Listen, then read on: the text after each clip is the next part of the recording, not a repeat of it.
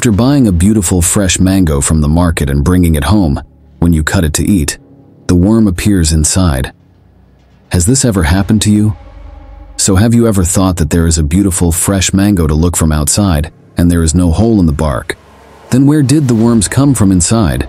Friends, the name of this insect is Sternochetus mangiferae.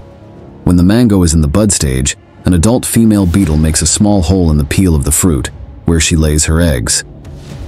After some time, due to a hole in the mango peel, the gum released from it spreads on the egg.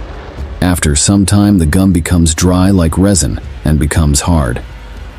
After 5 to 7 days, the larvae emerge and penetrate inside the mango to enter the seeds.